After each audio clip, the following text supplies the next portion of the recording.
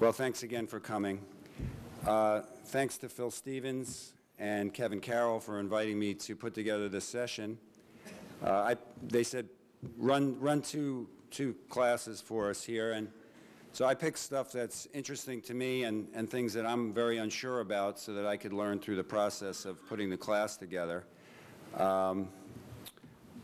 So here's an idea of what we're going to do today. We're going to start with a little bit of theoretical research.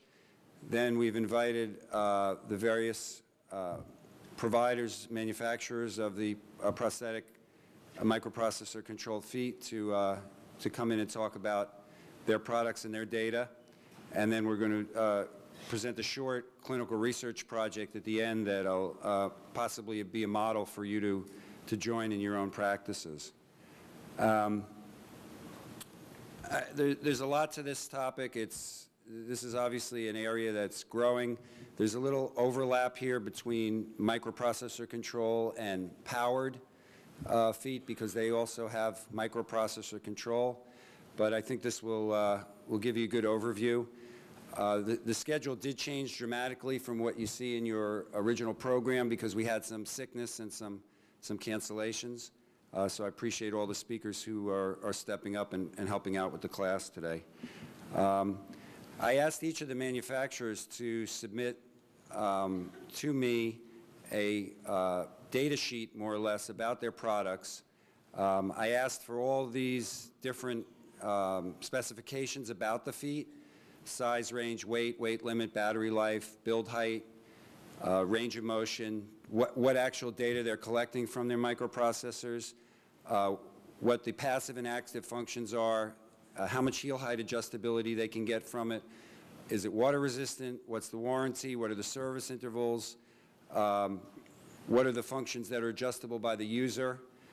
What are any special functions that it has? What are contraindications and limitations? And what are the suggested procedure codes? I might add, as I was going through this, I probably will add 19, which is there a trial period for the foot? Anyway, I don't have all the data back right now, but we are going to post it on the Lower Limb Society website. If everyone wants to write this down, this is a great resource that we have. We just formed a new group on that website called the Microprocessor Controlled Foot Group. That's where I'm going to post this information. And we'd love to have you folks join the Lower Limb Society, but you don't have to be a member to go to this website and to use the resources on it. We also have a pediatric group. We have a post-op group. So it's a tremendous resource. All the societies have these NING sites. And if you go to the main academy site, they can get you to the individual sites. But I encourage you to go there. We'll get all this data down, and then I think it'll be a great comparison. Because the idea really is to pick the most appropriate foot for your patient and make it work for them. At the end of the day, I think we also have to be really careful in our documentation about why we're doing this, justifying it, and making sure that it's well documented. This is not a foot that should just go on everyone, and I think it'll kind of spoil what is being accomplished and what could be accomplished with this if careful thought isn't used to who these are put on, especially because of the higher cost. So I would encourage everyone to really carefully justify what they're doing and what activities this is going to benefit the patient. What is this going to allow them to do that they couldn't do before? That should be carefully documented in your notes. Okay, we're going to bring up Jason Wilkins and give him a warm welcome, please. Hello, my name is Jason Wilkins. I'm the director of the Military Performance Lab at the Center for the Intrepid, which is at Brooke Army Medical Center. I appreciate the opportunity to come here and speak. I have a few qualifiers that you'll see in a minute, and one is that I'm a physical therapist and have a PhD in biomechanics, and so I'm not a prosthetist, but I appreciate the opportunity to come and share some of the information that we've gathered over the years. I have no disclosures to make. My views are my own and not representative of other groups.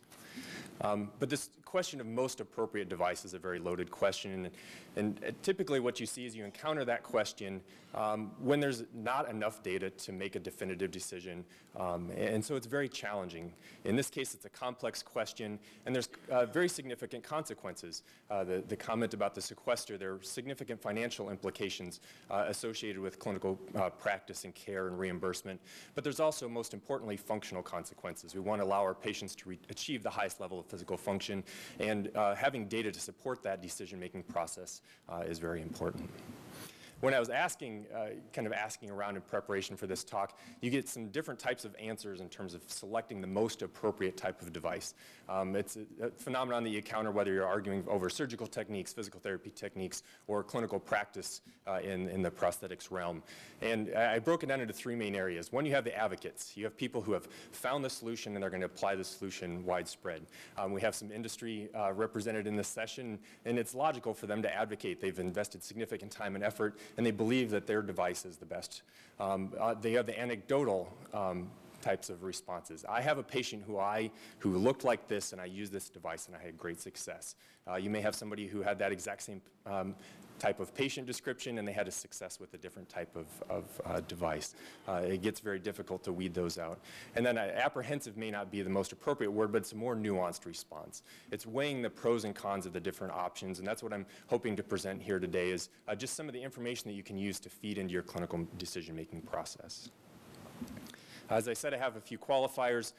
Over the past few years, I've been at the Center for the Intrepid and had the opportunity to work with an amazing patient population and do objective assessments of these different devices, or at least a few of them. But our perspective may be a bit skewed and may not necessarily fit with what you see on a day-to-day basis. It's a generally young, active patient population, and they have access to care that isn't commonly available outside of the military setting in terms of intensity of rehabilitation and frequency of and access to care. As the director of a biomechanics lab, we have a whole slew of tools available to us. We can use tools from comprehensive biomechanical assessments to digital video fluoroscopy to looking at muscle activation. And so we have all these tools in our toolbox and have worked to establish the reliability of them. But at the end of the day, even though our clinicians have access to all of those tools, at the end, the decision comes down to patient feedback, patient expectations, and clinical experience. And so really, all the data that I'm presenting here today is just another piece of the puzzle to help in that decision-making process. John Ferguson used this in a presentation just recently, and I borrowed it from him. Our perspective on what advanced technology is evolves over the year, and what may be the latest and greatest now may be old news a few years down the road. But what we keep in mind when we're applying these technologies is that our patients, one of the biggest factors in terms of the level of function they achieve is that patient's motivation, their physical condition, and we're just along the way to help them reach those goals. John used this particular slide because we have a patient who also is a bilateral transtibial amputee and likes to play basketball. And I don't know if we could argue that with the current technology, his vertical jump's any higher now than it would be if he were wearing technology like this. We've been very fortunate in our facility to be involved with kind of the cutting edge technology. Some people joke about it being bleeding edge technology because there's some bump fits and starts as you get going with it. But some of the data that was collected in our lab actually went into the controller for the Sparky device you see in the top left corner. Back in 2006, we had patients going up and down the stairs in the Proprio device. And as you'll see here shortly, we've done quite a bit of objective assessment with the Biome device. We've also tested many individuals using the Proprio.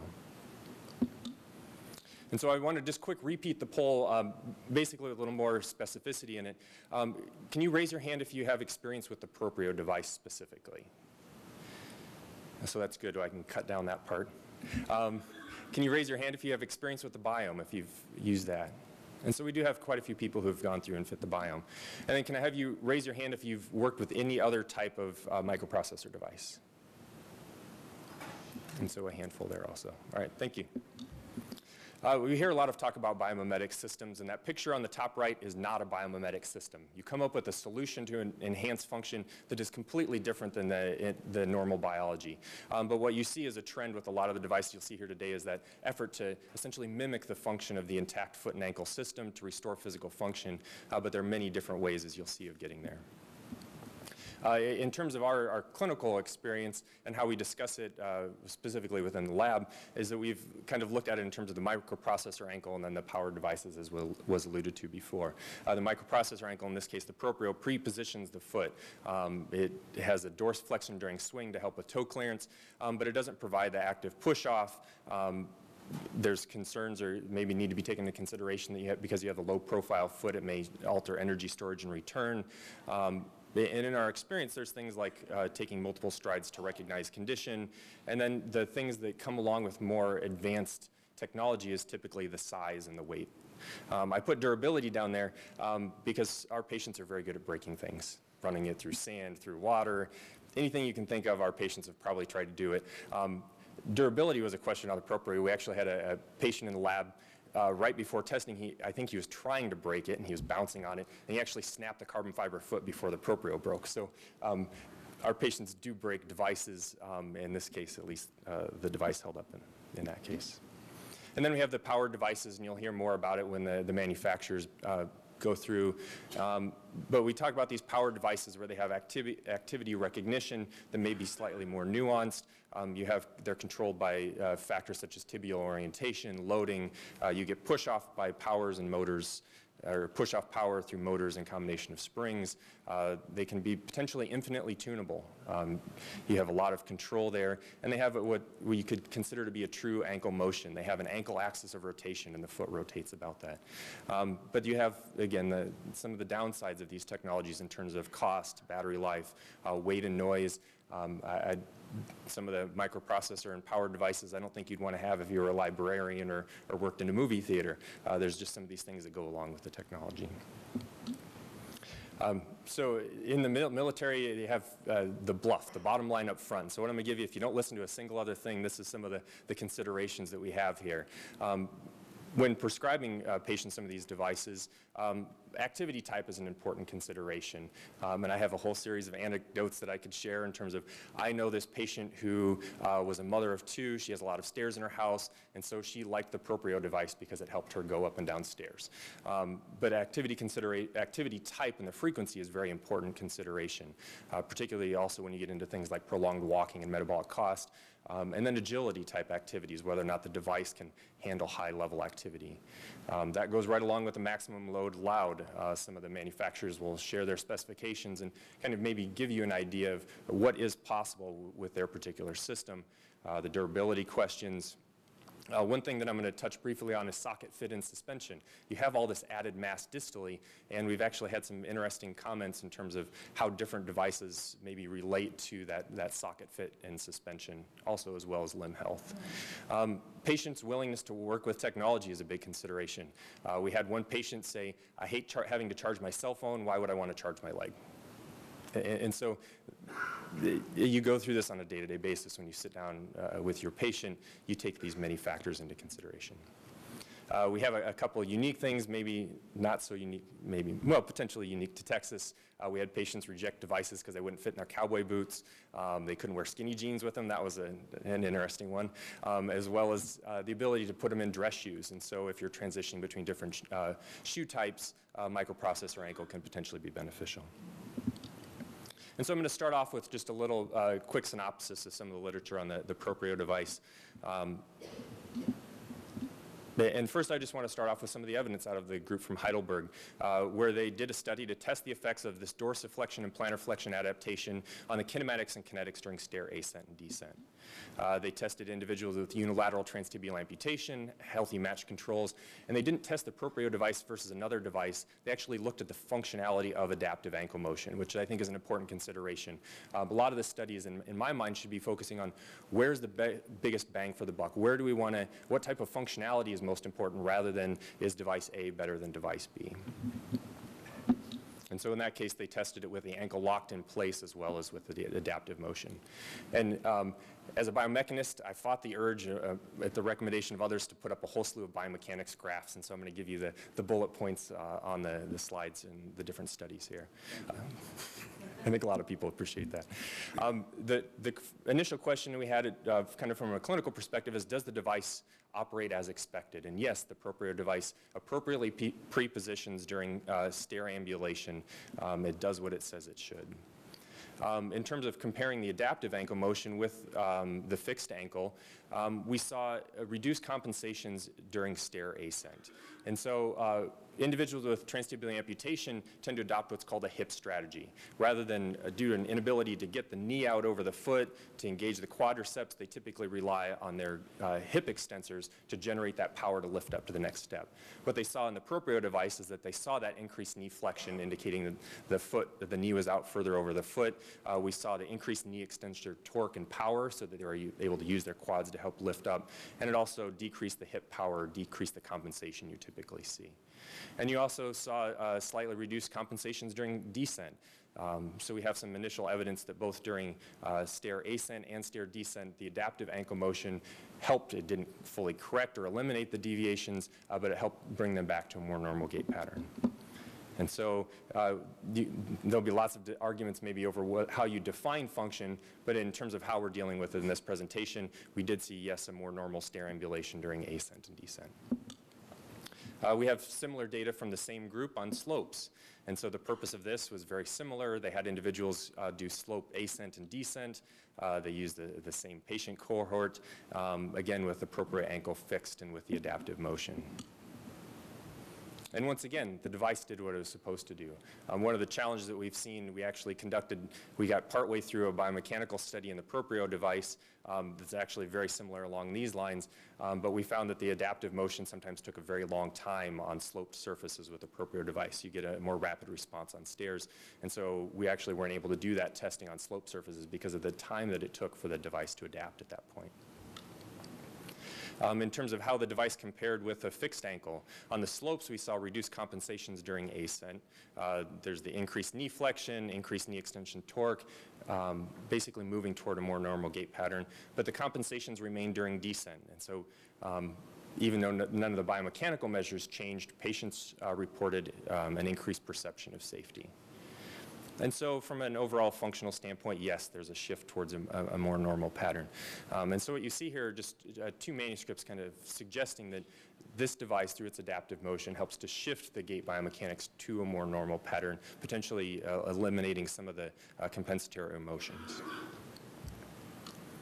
Again, that same group, so what you'll see here in some of the literature is the groups will do a study and they'll test multiple different conditions. You'll see that in our group where we did stairs and slopes and rocky terrain and agility activities. If you have an individual and you have the resources to do the study, you tend to look at multiple different measures. In this particular study, they wanted to test the effect of the adaptive motion on the socket pressures. And so, again, in this case, they had data from 12 individuals. And kind of the big picture summary of this is that the adaptive motion resulted in pressures closer to level walking. This particular device used the proprio, but that doesn't mean that this increased dorsiflexion and potentially toe clearance and spring during swing in any of the devices would likely get you a similar benefit. This is a study from Bob Gailey's group down in Miami, looking at application of self-report and performance-based outcome measures to determine function differences between 4 categories of prosthetic feet in JRRD. And the purpose was and it's interesting the way the purpose is framed in terms of the ability of commonly used measurement instruments to detect functional differences between the feet. The way it is stated isn't that we're going to determine if the feet are different. We're going to see if our measurements can detect the differences between them. And so that's an important consideration. In this, they had 10 individuals with transtibial amputation, 5 with PVD, 5 without. They used the 4 feet tested, and then they used a whole battery of different assessment measures to try to detect these differences between feet. And the interesting finding in the trained individuals, after they've been trained, there was no significant difference between the groups. And so in this case, we had really a few different manuscripts suggesting that the adaptive or dorsiflex position during stairs and slopes may affect socket pressures and gait biomechanics, but there did not show up as any differences in this particular study. I put this in as a side note. We have a manuscript accepted to Prosthetics Orthotics International looking at the effect of this adaptive ankle motion on slope ambulation, specifically looking at metabolic cost. And what we found is that and I didn't put the data up here because it's in press right now, but what we found is that with the Proprio device, individuals were more efficient during downslope walking than with conventional devices. A few important considerations here. The first one is it didn't matter whether or not the Proprio was on or in a fixed position, they had improved metabolic costs during downslopes. And so it may have to do with actually the characteristic differences of the Proprio foot rather than the adaptive motion. Yep, I'll leave it there. We actually didn't see any differences in metabolic costs during level ground or upslope walking. As I mentioned before, suspension is an important consideration. And so what I have here is a picture of a technique we developed to look at limb socket motion using digital video fluoroscopy. And so what you can see on the left there is this individual is wearing a Proprio device, and normal limb socket displacement in our patient population with well-fitting sockets is about 2 centimeters. That's consistent with the published literature. You can see in the top picture, I'll see if I can get the laser pointer to work. You can see in the top picture that there's an air void at the bottom, and this is with a suction sleeve suspension. The person's expelled all the air, but in that dependent position, you do still get an air pocket that forms. This person had the Proprio device. They had the added mass of that. And so in this particular patient, what we found is that adding a vacuum system significantly reduced that displacement. It cut it from 18 millimeters of displacement down to just about 10 millimeters of displacement. So it's something that maybe if you're having issues with the socket fit, that added mass, there may be ways to work around that consideration. I'm going to move on now. In this presentation, I'm only talking about the Proprio and the Biome. The other manufacturers will talk about their systems, but these are the devices that we've had experience with and tested, and I didn't want to speak outside the data that we do have available to us. So this is a publication we have in Archives of Physical Medicine and Rehab looking at the Biome on level ground walking. And the purpose was to determine whether or not the powered ankle foot prosthesis improves level ground gait mechanics, dynamic balance agility, and user satisfaction.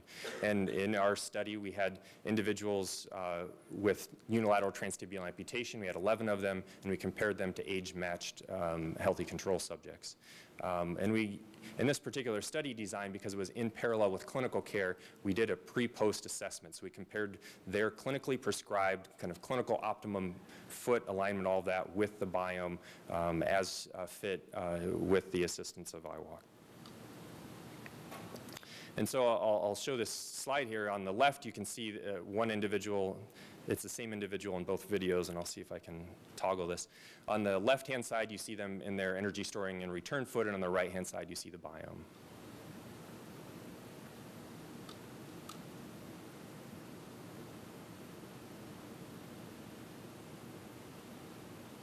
And so I'll talk a bit about the biomechanical data, but I just want to let this run for a second and just let you use your clinical perspective and eyes to judge what you see as potential differences or similarities between the two. What I do want to draw your attention to is on the right-hand video, you can see that Biome is pushing off. You see that ankle plantar flexion, that it's, as you'll see later, it's doing what it's supposed to.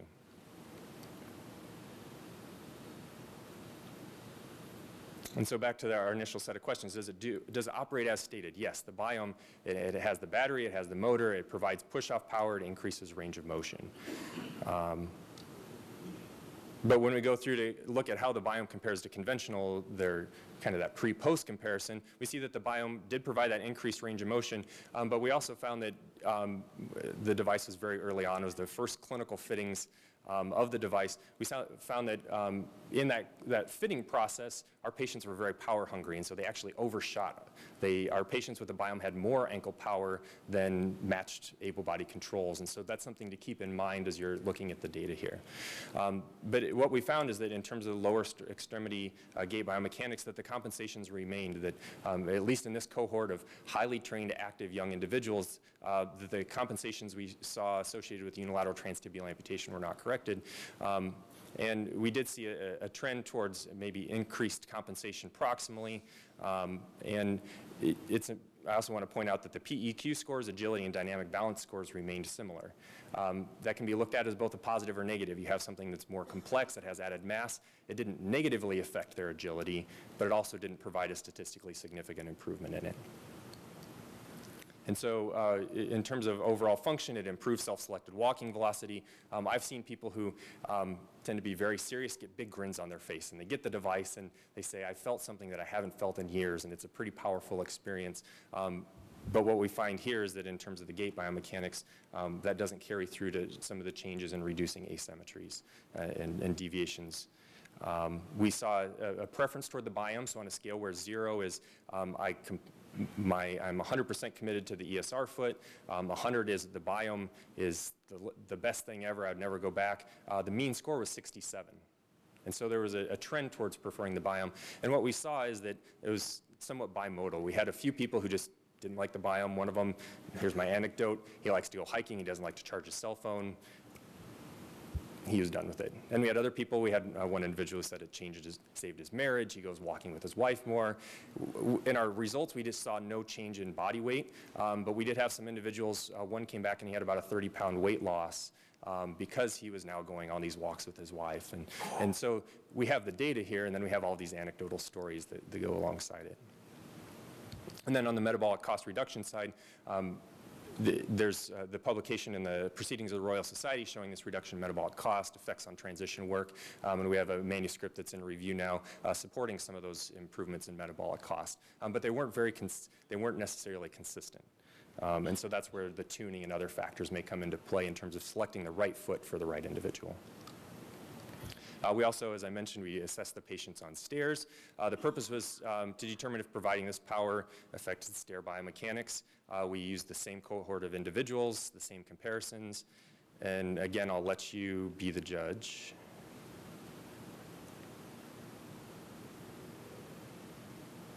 And so this is the same individual going up the same flight of stairs with the two devices.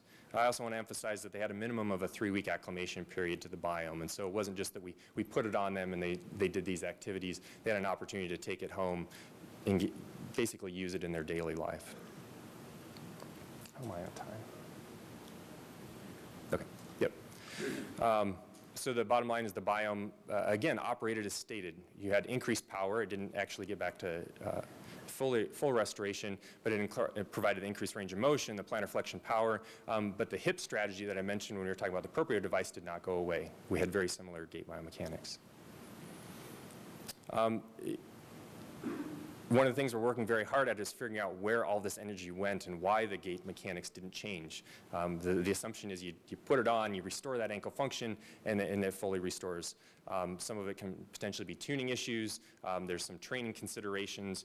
We really don't know how best to train our patients on these devices because we don't have the data to really make those decisions. And then there may be other design considerations in terms of the mechanics of the device function like the soleus muscle. It only crosses one joint. It doesn't cross the knee and have the potential effects like the gastroc. And so we've kind of come back full circle. We have some data to support different devices for different types of activities. But what you see here is a lot of the considerations on this list have nothing to do with physical performance. And that may explain some of the differences that we had in terms of our patient perception and the acceptance or, in some cases, rejection of different devices, whether or not they're willing to charge the batteries, whether or not if they want to essentially go from whatever their daily activities are to out hunting, which quite a few of our patients do, they may have to do a change. Do you want me to go through this quickly? Or call it good? Yeah. Yep. Call it a day, and then if we have time at the end, maybe we'll bring it back. Sure. We're on a tight schedule. If there are any burning questions, we can take 1 or 2 questions right now, but we have quite a few speakers, and since we got a late start, I didn't want to open it up too far. But if anybody have a quick question right now? No. I mean, I think it could be argued that the folks that need this technology the most are not your study group because they have plenty of extra muscle and energy and power to do the work. Could you just briefly comment on that? I mean, the older folks, Sure, and so one of the things as we were going through the proprio study initially, we got a handful of subjects enrolled, and our patients felt like it didn't meet the things that they needed to do in terms of the agility activities and that sort of thing, and so we actually didn't continue on with the study because we didn't have people enroll. It's really a fine balance in terms of, again, I go back to the anecdotes where we have patients who are just extremely high functioning in many cases, and sometimes they want something that's more predictable, easier to use, and less hassle, whereas others, like I gave the example of the patient with the biome, where it did have this positive impact on him, whether or not that was through the change in his biomechanics, change in his efficiency, just his change in the opportunity to use this technology kind of changed how he viewed the world and how he viewed his abilities.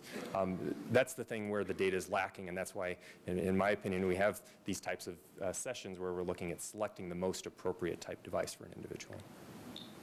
Great. Well, that was a great talk. Thank you. May I ask a question? Sure.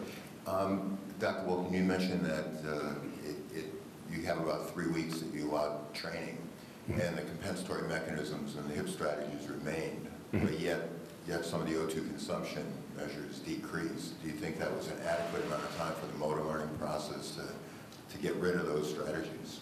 So it's a very commonly debated issue when you're looking at study design in terms of how long do you give an individual to acclimate. Some people will argue months.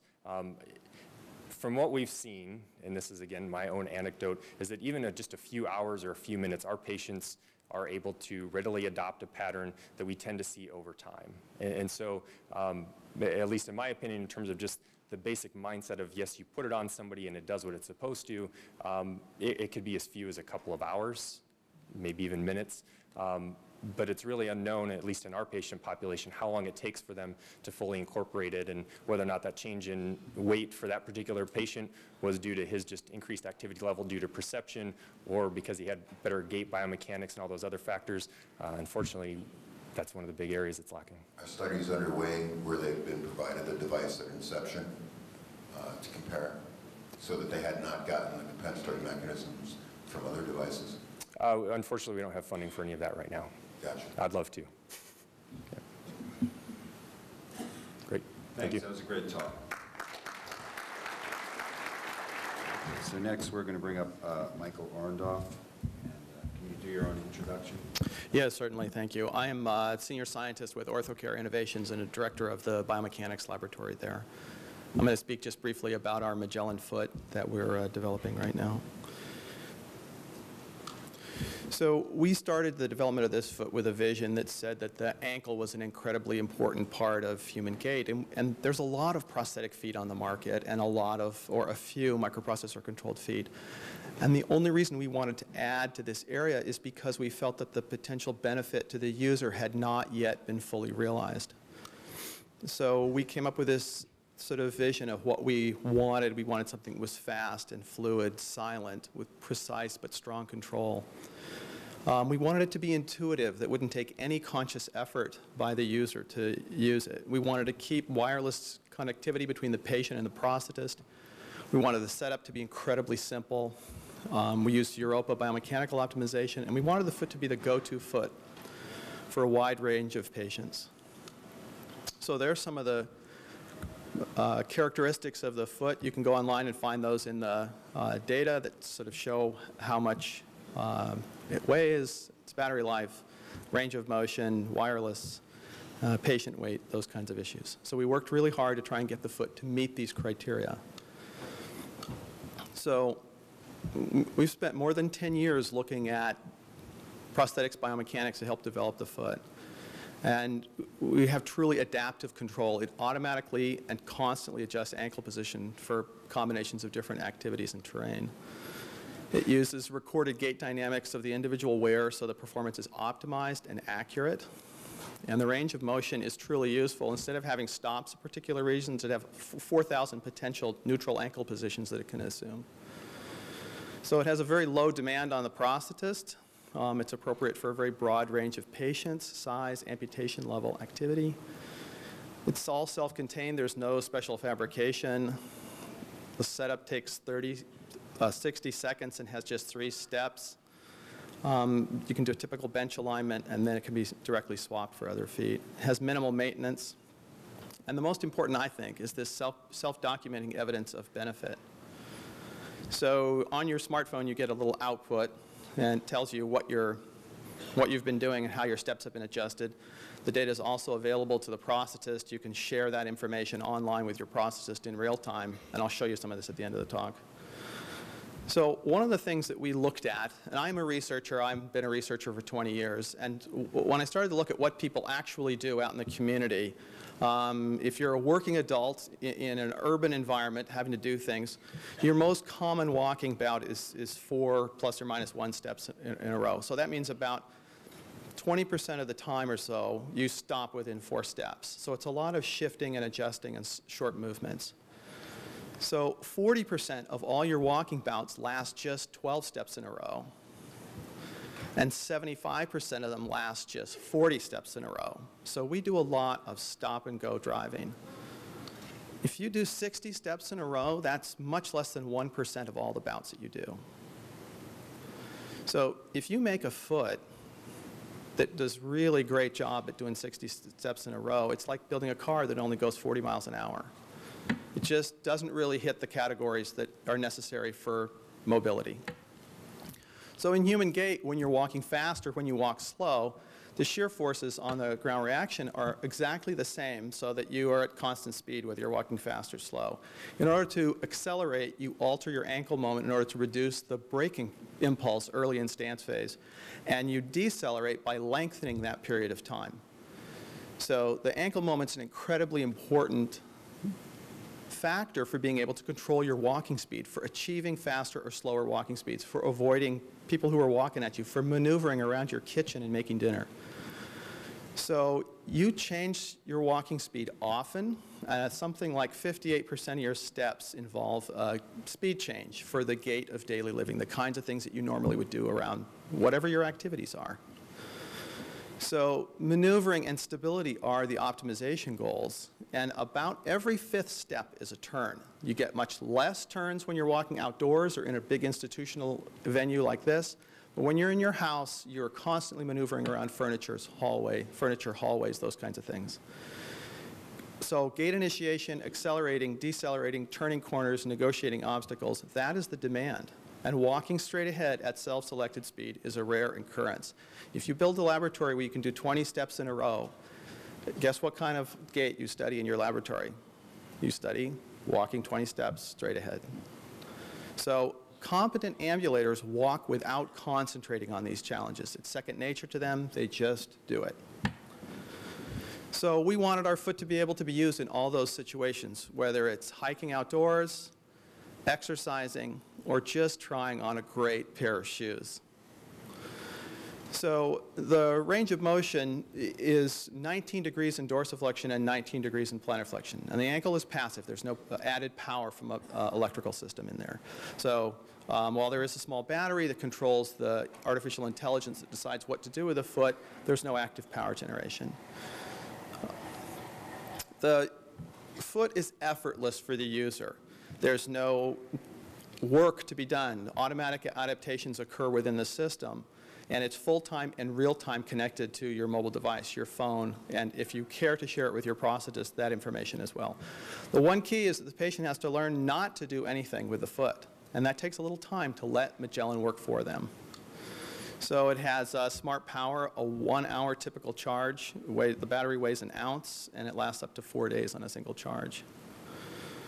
So I'm going to share some of the preliminary biomechanical results that went in the development of the foot. We wanted to make sure that we could alter the moment going upslope, that it would recognize the slope and alter the position of the foot. So the red is an unadjusted upslope, and the green is this adjusted upslope moment. And there's a 62% improvement, a decrease in the area under those curves. So loading on the socket is much lower in those circumstances. And this is the same thing for downslope. This is a transfemoral, unilateral transfemoral. And it's adjusted the maximum heel moment and lengthened the amount of time that the load is on the toe. Here is transtibial, looking at some upslope data, and it's shifted that curve toward the training data and reduced that early plantar flexor moment. And here's a downslope comparison where we want that early plantar flexor moment that keeps you from tumbling down the slope faster and faster and faster. So one of our key features here is this idea of connectivity. And everything is connected. That's something that the CIA, Buddha, and Orthocare Innovations all believe. How many people here have a smartphone? I think we're all pretty connected. So the multiple ways that connectivity is really a key for us. You can connect their patient to the limb and you add real value and loyalty. They understand what their foot is doing and are provided information. It makes the prosthetists have a really easy time of setup. It's a very simple iPad interface. Maintenance is simple. It's self-documenting, and so you can show, that it was necessary for reimbursement purposes. And there's a real-time remote checkup and adjustment. So you can, on the phone, stream out their data, look at their stuff, and do some training steps online at a distance to get them adjusted. So to me, the most important factor is this idea of evidence-based practice, that you should be involved in learning and improvement in your practice as a prosthetist. And the better data is fed to you, and the more you understand what your patient is doing, the better choice you can make. And so we're trying to keep up with that idea. So here's a look at the iPhone app that the device streams to your iPhone and tells you what it is that you've been doing. And you can share that information with your prosthetist, and you can look at rehab outcomes or interventions, see how things have changed. So this is G2. It's the streaming data that's available on the web online.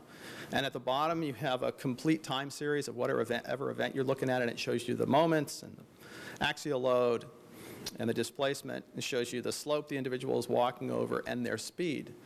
So we have all kinds of data looking at what the individual is doing out in the real world. So we are fed that information all the time. And we have used this to help develop the foot, not in our laboratory, but out in the real world where people are actually doing things, and get that information back so we can make adjustments to it.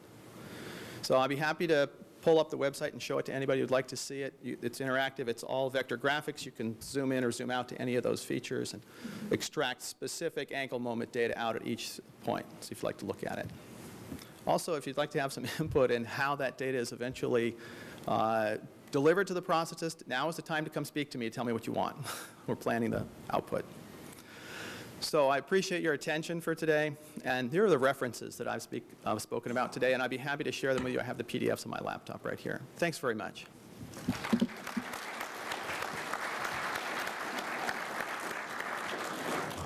Any questions? That was great. Thank you very much. Yes, thank you. Good morning. It's interesting to get up here and all of a sudden you can't see the people in the crowd. Great to have you here. My name is Kurt Grubin. I am a clinical specialist with OSER, hail from Wisconsin, so if you hear an out every once in a while, my apologies. Just the accent thing from up north. But happy to share a little bit about the Proprio Foot with you. This will be fairly brief. I would like to give you a few key things about what the Proprio entails. Just a technical overview of the device essentially is it has a motor on board that controls the position of the ankle, and it does this during swing phase. So primarily what we see happening with the Proprio is that it gives a prepositioning of that foot for the next stance phase. It also provides some dorsiflexion during swing. So this motor is a threaded screw that operates by spinning motor, drives the heel up or down, and prepositions that foot. The foot is an LP Veriflex foot module with carbon fiber that is underneath, and the battery is attached to the socket up above that. So the Proprio does, Jason did mention about the adaptivity to slopes, and what the Proprio does is it recognizes what the slope of the person is according to its accelerometry, what the person is on, and adapts over a period of several steps. So it does make sense that over, in his study, that over several steps, if it was a relatively short period, you wouldn't get full accommodation until about 3 or 4 steps. But you do get gradual accommodation on a ramp, beginning with that second step. After it's seen one step on a ramp, it's going to start the accommodation, but does not do it all at once. So just a clarification there, so we have an idea of what really it is intending to do there. With that, I'd like to focus in on a few functional outcomes of what we've seen with the Proprio. There are, when we look at stance phase, the ankle that is unique to, I think, the Proprio, the ankle remains in a fixed position when going over in the normal gait pattern.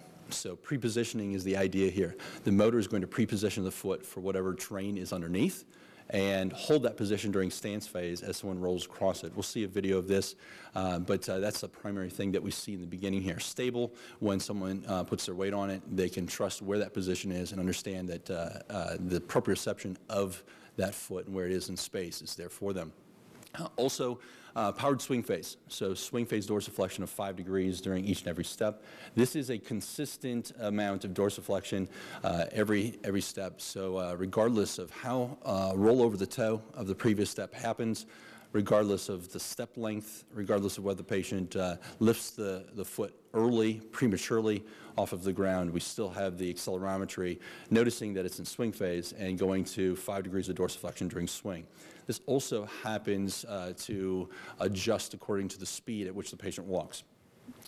Also, flexion range of the proprio is a full 28 degrees with heel height accommodation, which is that last point, that we still have 10 degrees of dorsi and 10 degrees of plantar flexion available for adjustment. So even with a heel height adjustable foot, we have the opportunity still to accommodate with extra plantar flexion or dorsiflexion to accommodate the slopes. Anecdotally, we see and hear results from users out in the field, and they use some words to describe that. These are some of those general words. Natural is something that people will mention as they're walking with the proprio. There are some, in fact, some of the studies that Jason referenced, we have references to that. Some of our statements here are based upon those studies. Some are also based upon some case studies as well as some abstracts that we do have reference to. So if you're interested in that, I do have a flyer that's available I can share with you after the talk this morning. So natural, being able to reduce some of those compensatory movement motions. There's reported from users that that's what they feel. The adaptation to the terrain is one of the big elements that proprio provides. It can see what type of terrain it's on and know that the correct position to pre-position that foot towards. Security, being able to have that foot in a solid position upon stance, and then also having the foot in the adapted position when going up a slope or down a slope as well. There's some adaptation that we'll see in a few slides forward here about stair ascent and stair descent as well. So as we go forward, I'll show you a video here, and we should have this prompted. If you roll over the picture, you will see the plate. There we go. Awesome, thank you. So what we'll see here is dorsiflexion during swing, 5 degrees of dorsiflexion according to the speed at which the patient's walking. What we see from this is a level of confidence that users find if they're on uneven terrain. They don't necessarily know when they're going to step down into that low spot. And they don't necessarily know how they're going to roll over their toe from the previous step. So the proprio in every single step, accommodating that 5 degrees of dorsiflexion during swing, gives that confidence. About 15 to 20 millimeters of extra range of motion or extra clearance that the proprio provides, as shown in the graph that you see up on the screen right now. So we see some less compensatory movements, and then also just has the users move around a little bit more natural way. A bilateral user pointed something out to me in the early days of proprio, and this should be fairly obvious to us all, but as he came back after several days of wearing the proprio, he mentioned, and this again is an anecdote, but he mentioned, Kurt, I felt much more confident on uneven ground. I did not go on uneven ground with my previous feet, which were mechanical-based feet. He says, one thing you need to remember, Kurt, bilaterals can't vault. So his ability to use other strategies was diminished. He didn't have the plantar flexion strategy to compensate for if he happens to step in a low spot. So the confidence that somebody gains from this product is one of the things we're seeing in the field. Stair ascent. What the proprio does is provides a pre-positioned 5 degrees, 4 or 6 degrees of dorsiflexion when it recognizes that the person is on stairs. So it puts that foot into a dorsiflex position, which centers the socket up over that foot. What we're seeing is the ground reaction forces are being aimed more directly towards the knee center as opposed to in front of the knee center. This translates into, anecdotally, patients commenting that I feel more comfortable in my socket. Anecdotally also, that I've noticed I didn't have to do as many adjustments to my socket after the fitting. And we're pretty sure that has to do with the change in the ground reaction forces there. We also have the ability of that knee center to be a little bit further forward, and that allows a little easier reach to that next step. So a little more confidence in where that person is placing their foot.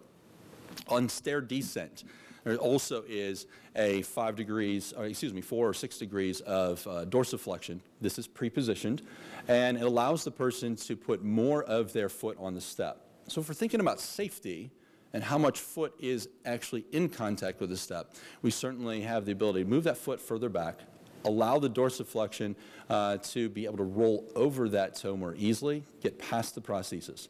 Keeps the foot on the step instead of rolling over the edge of that step and potentially slipping off of it in case of maybe a wet environment. I'm going to back up, if you will. One thing I should also mention during stair ascent is during swing phase, dorsiflexion, active dorsiflexion of 5 degrees additional dorsiflexion to what the stance position is still being done. So if you have a 4 degrees of dorsiflexion during stance on stair ascent, the swing phase position is going to go up to 9 degrees. It's going to give extra clearance of that toe to help clear that step. Ramp ascent. What the Proprio does, it recognizes that terrain that's underneath and will accommodate that position of the foot. So if you could hit the video here, if you don't mind. We have a couple of things going on. I'll lay out a few key words that I try and think of when I'm looking at someone walking up ramps on the Proprio. I think of balance, first of all. I think of efficiency of gait, and then also of ground reaction force and the ground contact that foot makes with the underlying slope. Some of these are very, very obvious and come into play in a number of feet that are available. A couple of things to think about here. One of them is that with the Proprio fixing itself into that dorsiflex position before landing on it, it allows that foot to hit the ground at the heel and allows the person to be more efficient in moving their center mass over that prosthesis because they don't have to advance their weight as far forward to be able to balance over the prosthesis. They're making heel contact. Can you play that video again if you don't mind? They're also getting more of their foot in contact with the ground. This gives us two benefits. Ground contact, which just gives a friction. More foot in contact with the ground, less chance of slipping. But the other element here is there's a lot more of that foot in contact with the ground during mid-stance so that balance can be maintained. If someone were to need to stop halfway through the step, we've got that foot in place, and it's actually held stably in that place while they're walking up that ramp. You take advantage of the full dynamics of the foot, so you get the heel compression, which has a dynamic effect on what happens with the roll over the toe as well. So that position of dorsiflexion holding allows the person to take advantage of the dynamics of that foot and rolling over the toe. Easier to get over the toe because the dorsiflexion happens as well. In decline, still adjusting towards the angle of decline, but a percentage of the actual full decline level here. Reports are that patients feel less of the pressure up through the socket again. They don't feel as much of their heel compression. They also feel that they have more support at the end of stance. If you think about balance and you think about ground contact, you still have more of that in each of these scenarios. So you certainly have the benefit of better traction and then also of just easier rollover. Heel height adjustability. Along with the other dynamics of the Proprio foot, the Proprio, through a series of pressing a couple of buttons on the front of the foot, is going to be able to recognize what heel height the person is using, and it will readjust to that. And this is something the user does at their home when they put on a different pair of shoes. If you can, play that video again, please. So what we see certainly is the ability for someone to go from a barefoot scenario to a low shoe to a heel height up to about 1.5 inches in order to allow the same gait dynamics that we align for in the office is still present when that person changes to the other shoe. They still have range of motion of dorsiflexion 10 degrees and plantar flexion at least 10 degrees when they're using each of these heel height scenarios. So you've got opportunities for a variety of shoes, but yet the same dynamics that you create in your original alignment are still available for you in the rest of the adjustment and the rest of the use of that prosthesis. One other element, a couple other features of the Proprio foot are the relaxed function when someone is sitting down. There's a function in which the foot goes into a plantar flex position and allows them to get more of the foot in contact with the ground, and it allows them to stabilize that foot. So while sitting, it's in plantar flexion. With a pretty simple cue, the foot then can be triggered into going into a dorsiflex position of 5 degrees and allows the person to use that 5 degrees dorsiflex position in order to help them up out of the chair. Now, they're still doing the work, but the positioning of the foot and where that foot contacts the ground can be of an advantage to them.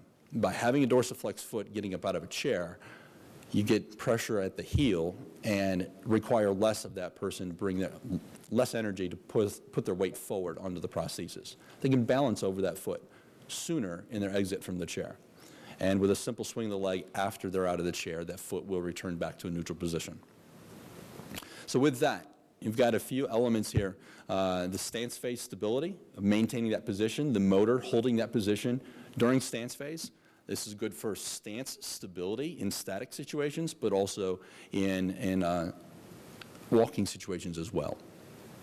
You have the clearance during swing, so extra clearance, extra confidence, and then certainly the full flexion range in addition to whatever heel height is available or is desired for that user. So hopefully this gives you a fairly clear picture of what ProPro has to offer. There's certainly more details and more to it than that, but those are the primary things that you can take and understand about the functionality of what this device brings to the table. So thank you. Any questions? Great. Thank you very much.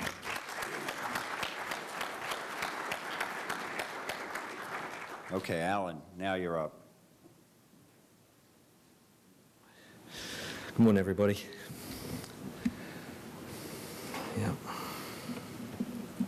All right. Well, the first comment I wanted to talk to you about was what is biomimetic.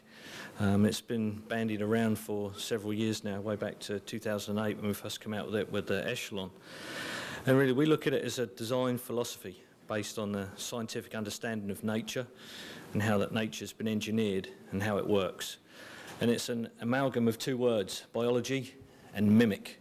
So what we try to do is mimic our biology through some technologies that we've studied. If you look at some of the issues that amputees have when they're in more rigid ankle feet, I know he doesn't have to stand on this slope, but he is. He has to use a lot of compensation on other parts of his body just to stand upright, or try and stand upright. So it's a lot of wear and tear on other joints and the muscular system for this amputee. So what we've tried to look at is to say, well, what can we do to ease this particular situation for these individuals, whether they be, transfemoral or transtibial. So if we look at some of the rigid ankle feet systems, there's an equilibrium of the springs which push against the body from either the toe or the heel. And what they don't do, could you click the little animation slide on the right there for me? There you go.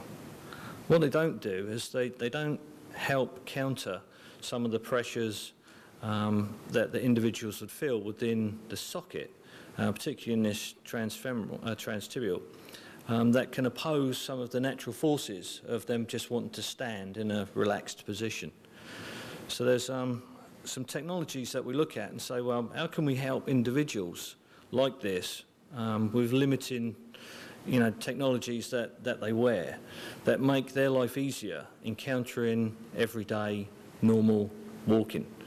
And for this particular guy who struggles to walk down a fairly steep ramp as an above-knee amputee, but on level ground in an optimal aligned level surface, he walks relatively very well in the prosthesis that he's got. So we developed a viscoelastic system which is hydraulic chamber that works with the heel and toe springs. And if you look at these two individuals that are standing on a particular slope, the one on the left that's wearing this viscoelastic system compared to the one on my right, which is the transtibial. If you look at the rigid ankle foot that's lifting off the ground and the movement and the motion that he has to have at the hip joint to be able to stand more comfortably with the foot flat, compared with the transfemoral, who actually is just minimal movement at the hip, but standing a lot more stable, a lot more comfortable. So these are the types of things that we've come to to work with and come up with. So biomimetic muscle and gait control.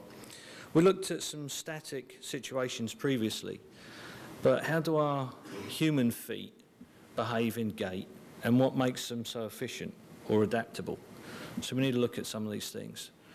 The shape's critical, the rollover shape's critical. There's been evidences of studies many, many years ago that give the functional rolling edge of the shape. And if you see the bottom 3 lines between these 2 arrows, when amputees are asked to walk at what speed they're most comfortable at, they'll pick the one that's the most efficient for them. And if they go up above it or below it, they have to compensate because the foot function is not there helping them ambulate. So let's look at passive dynamic locomotion. If you look at the robot, it's not powered. It's not got anything other than the rollover shape of the foot walking down a ramp. And if the ramp was long enough, the shape of the foot is correct enough for it to continue for a long period of time. If the shape isn't correct or something interrupts that ramp as he's walking down it, then obviously there's a trip or a fall and it's not going to keep progressing as you see in the video. So the shape is important. If we look at some work done from the rollover shape analysis from Hansen and Childress at Northwestern, take the data of the centre of pressure under the foot, combine it with the shank motion, and then look at the shank and plot, then you get this rollover shape. Is there a laser pointer? There you go. The rollover shape, which is this curve, which is the most efficient in the human ankle. That shape is there whether we use a lower heel height, barefoot, or a taller heel height. The ankle adapts to give that same rollover shape dependent on which heel, whether you use medium, high or low. The same shape occurs at each of these particular parts of the gait cycle.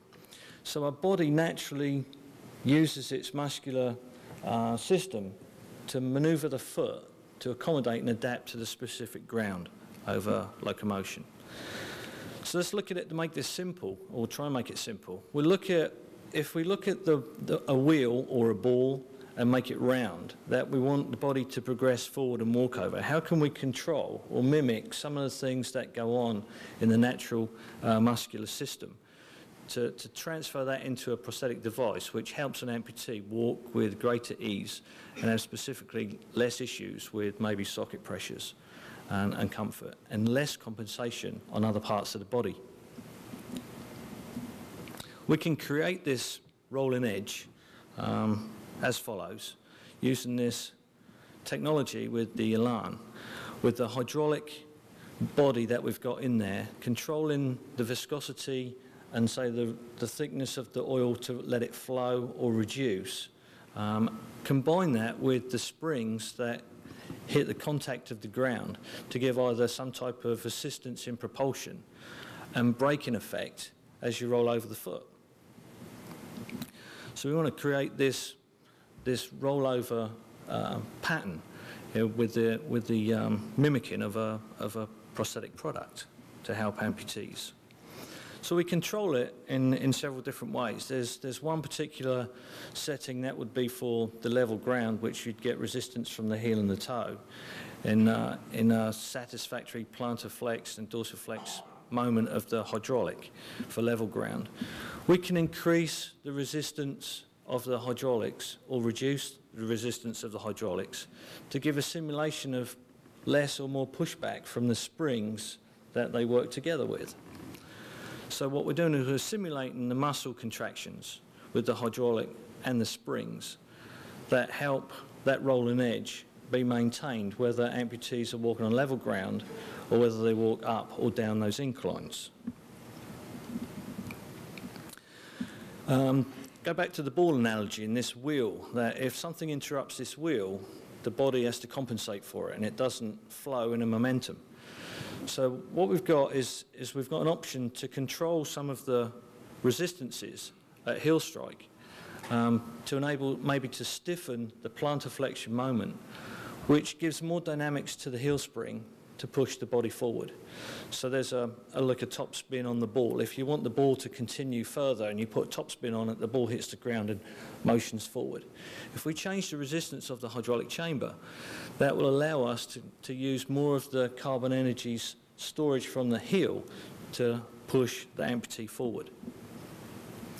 And then progress and roll over the toe, of which we can reduce the hydraulic resistance in dorsiflexion, so there's not an issue to slow down the tibial progression if an amputee is wanting to walk a little bit faster.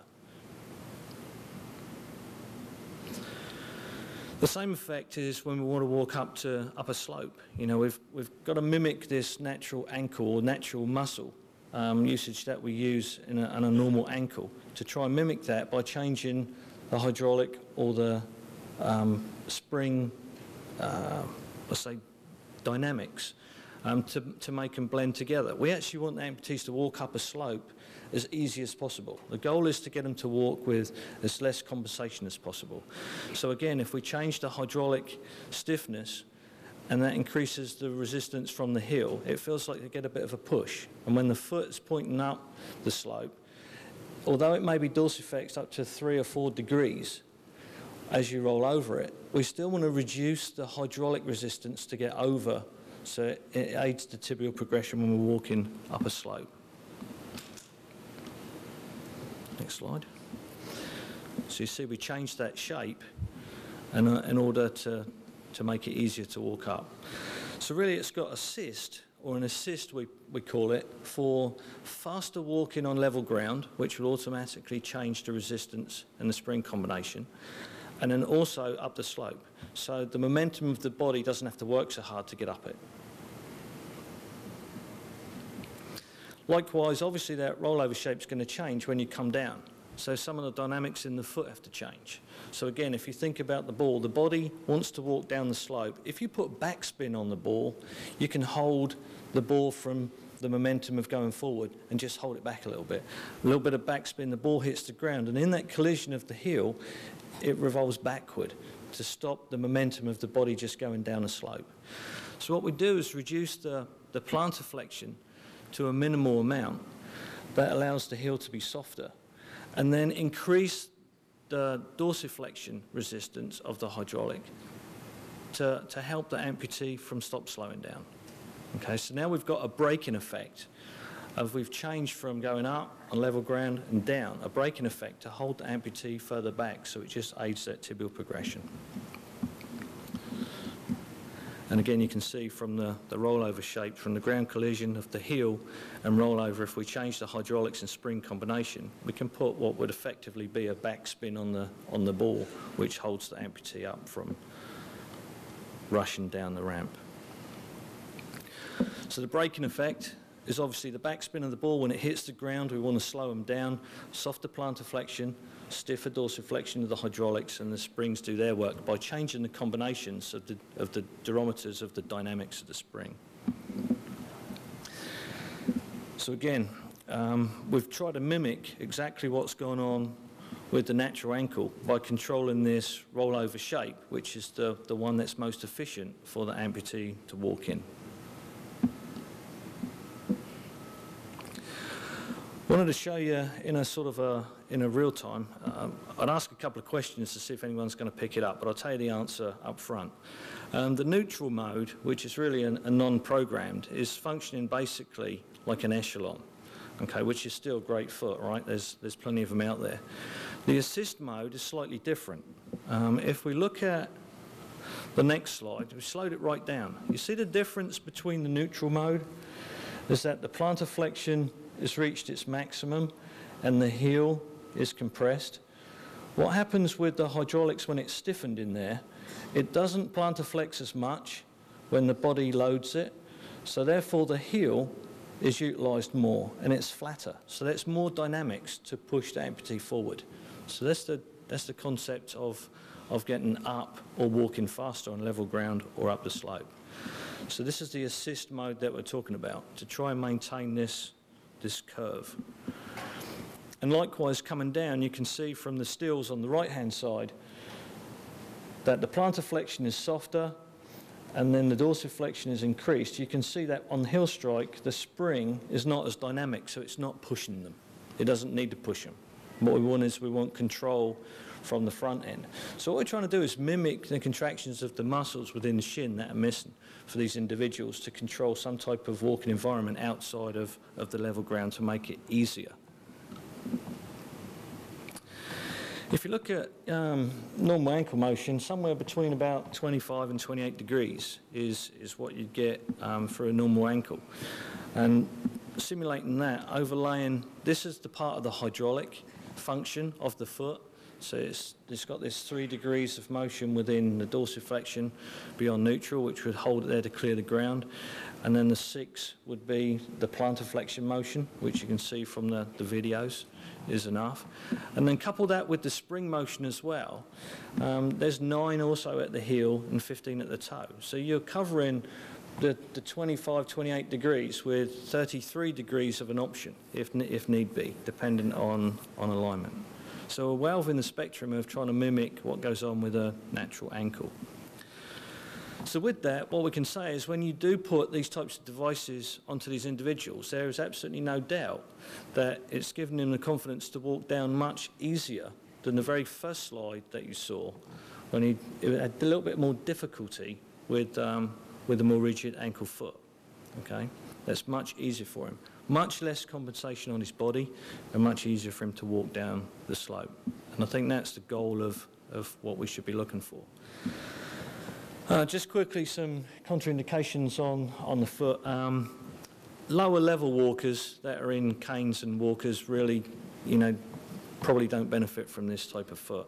So it's definitely your K3. Sport activities, dependent on what your sport is. There's no problem doing sort of racquetball games.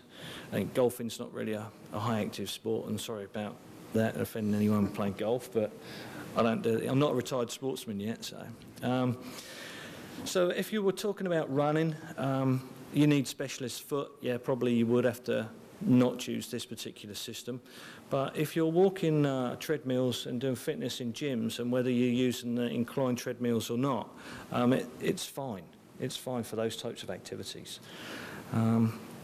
Cognitive skills need to be into consideration as well, because you've got to charge it. It should be charged every day. It lasts about 27 hours, but it should be charged every night, just like you charge your cell phones. And obviously, if there's some hand disability, the 7-pin plug that goes together, that twists and locks, it could be difficult for some individuals to do it. Presently, that's the system that we use. It's difficult to find 7-pin plugs that are actually durable enough to put into a system and easy enough for people to use. So that's the only option at this moment in time. With that, I will say thank you very much for your time and listening, and I hope you've learned in a short period of time a little bit about the Elan foot. Any questions?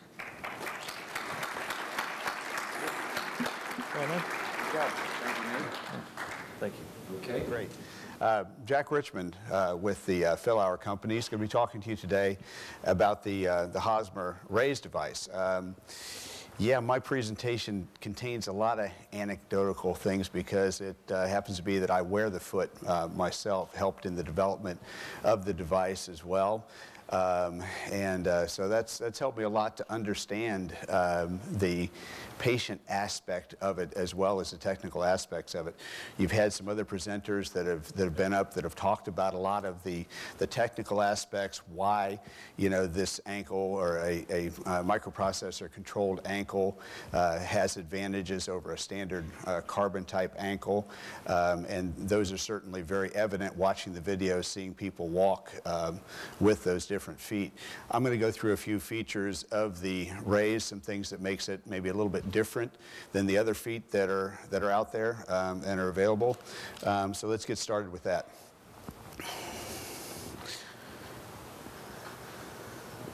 Okay, first of all, what what can the raise do, or what does the raise do?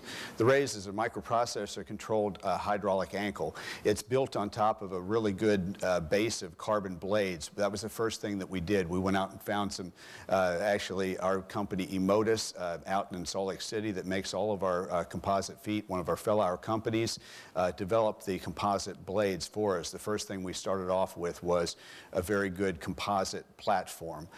We added on top of that an ankle that has 28 degrees range of motion using a hydraulic valve that opens and closes during the gait cycle to allow things like normal level walking and also walking up and down stairs, as you can see in this video.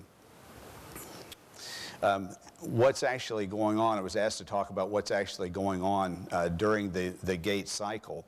So during the gait cycle, while I'm walking, we're cycling the valve open and closed basically to a couple of different positions.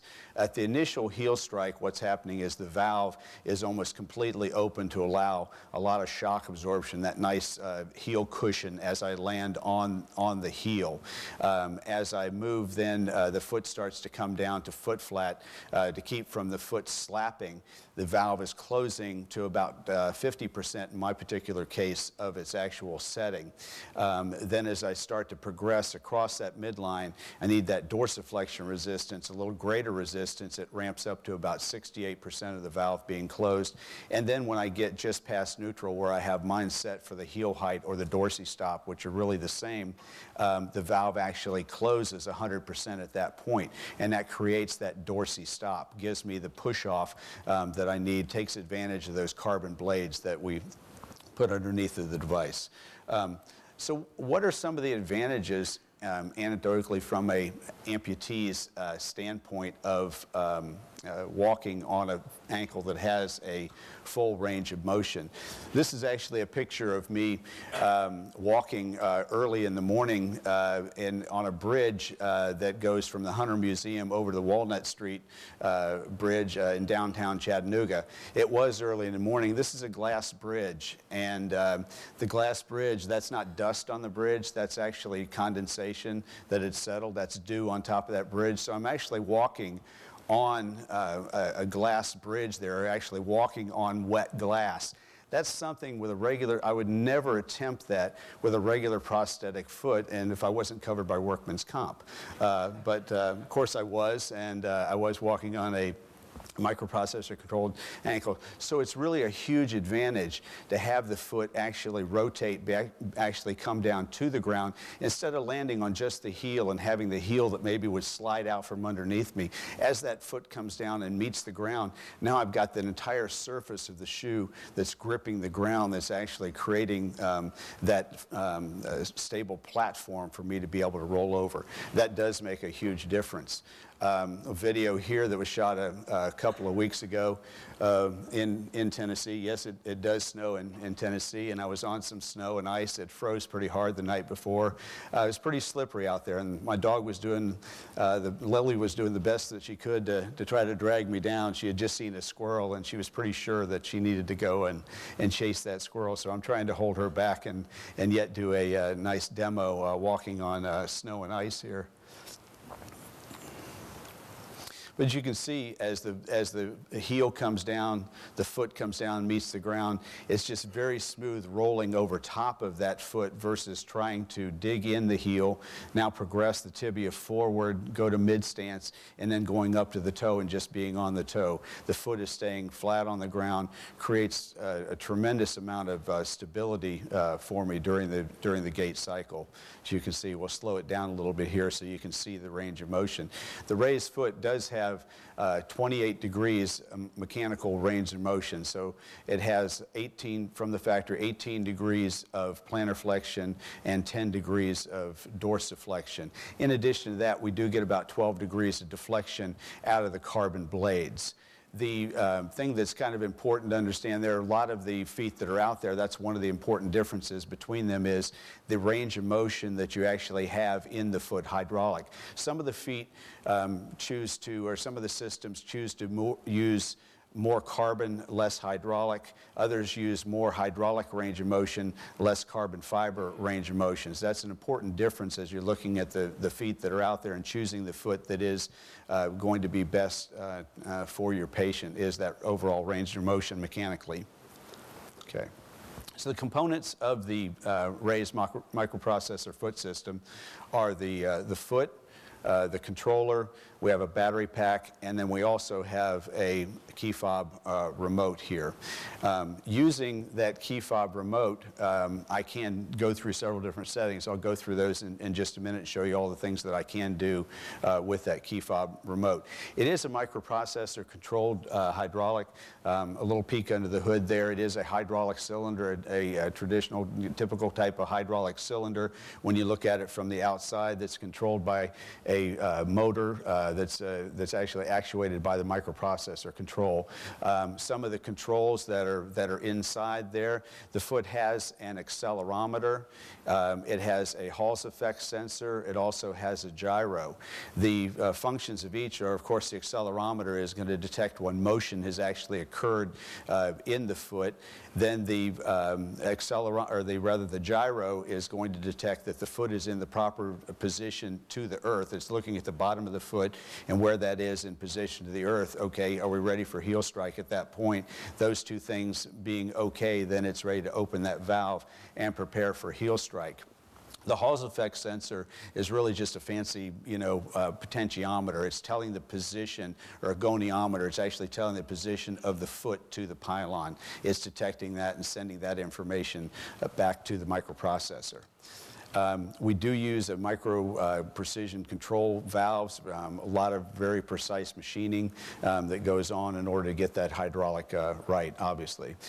So the adjustments that I can actually make with the key fob, let me step over here maybe on this side. If we can, yeah, we still have an angle where you can see me there. So using the remote, or using the controls that are actually on the leg itself, I can make adjustments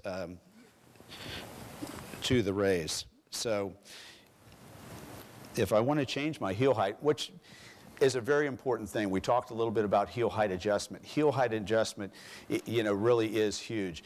You think about it, if you send the patient home, you've got their foot perfectly aligned in the shoe that they're wearing. They go home, they take their shoes off. They're now 1/2 to 3/4 of an inch out of alignment.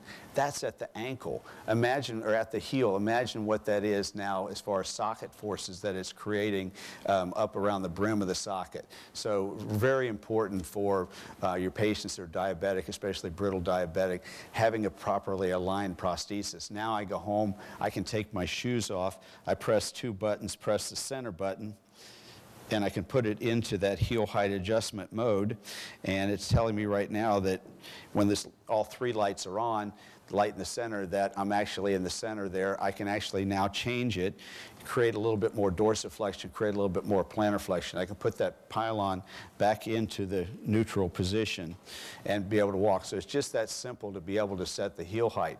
The other things that I can do with the key fob is I can increase the resistance.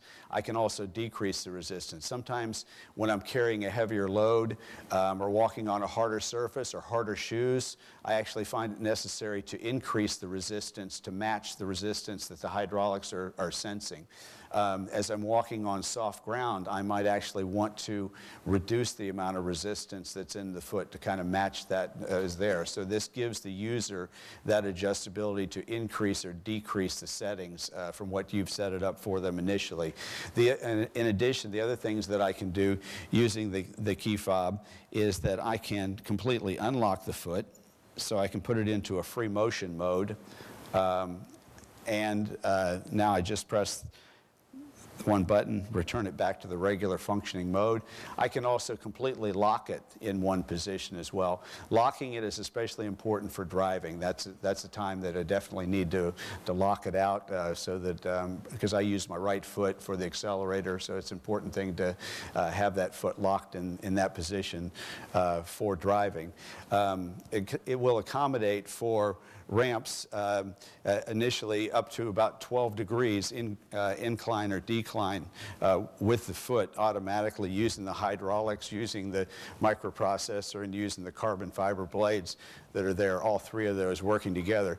It's a huge difference. This is about the slope that I'd be going down when I'm getting on an airplane at the airport.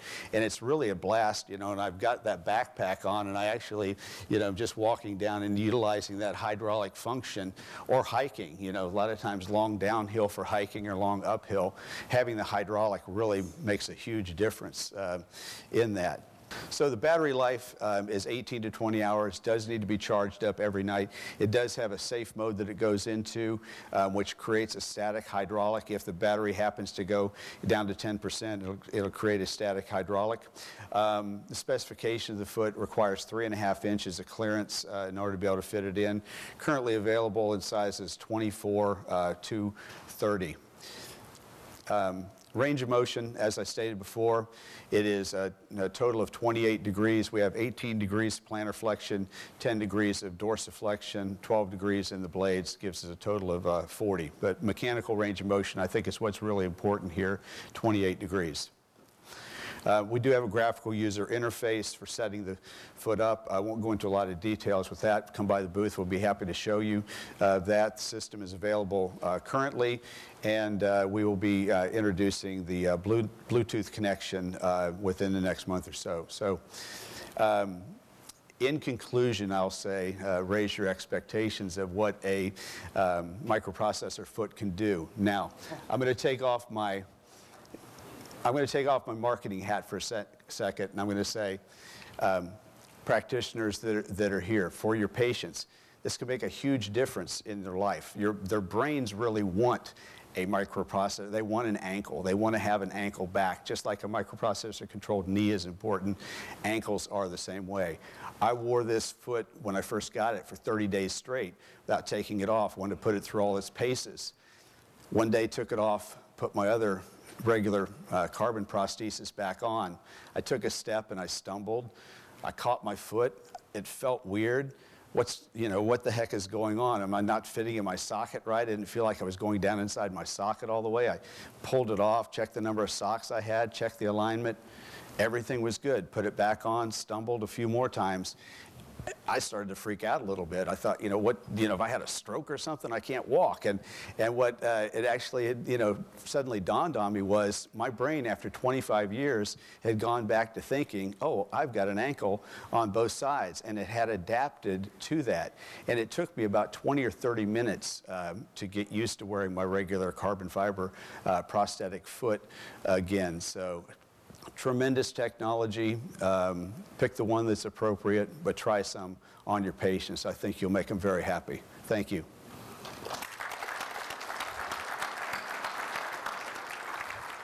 Pleasure to be here with you today. And again, Brian Frazier, I know many of you. I'm the Director of Clinical Services with iWalk. And so what I want to do today is just give you a quick overview of the Biome system. So just so I know again, how many of you have actually fit one of our devices? Okay, so that's actually a fair number of you. So, okay, slide.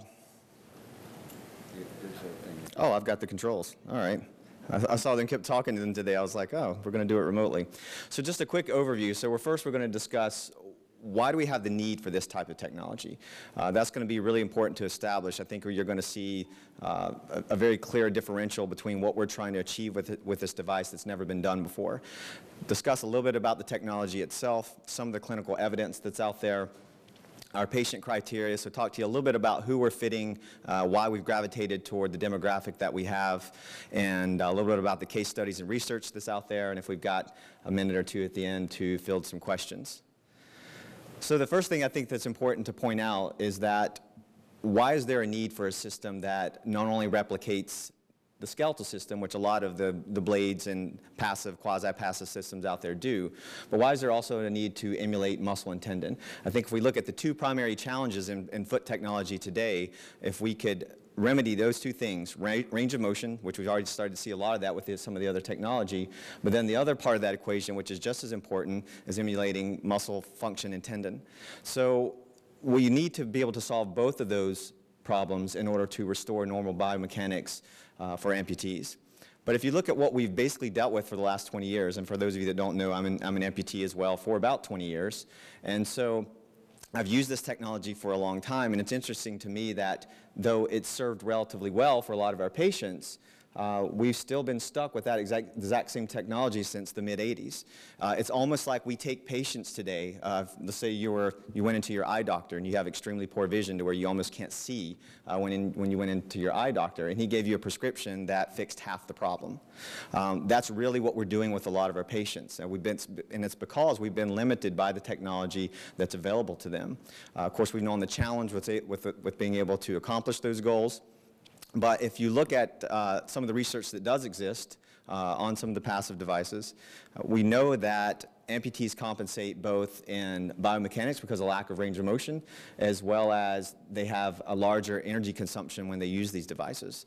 And that's largely due to the fact that passive devices can only restore or give them back about half of the mechanical energy that they need to walk as compared to an able-bodied walker.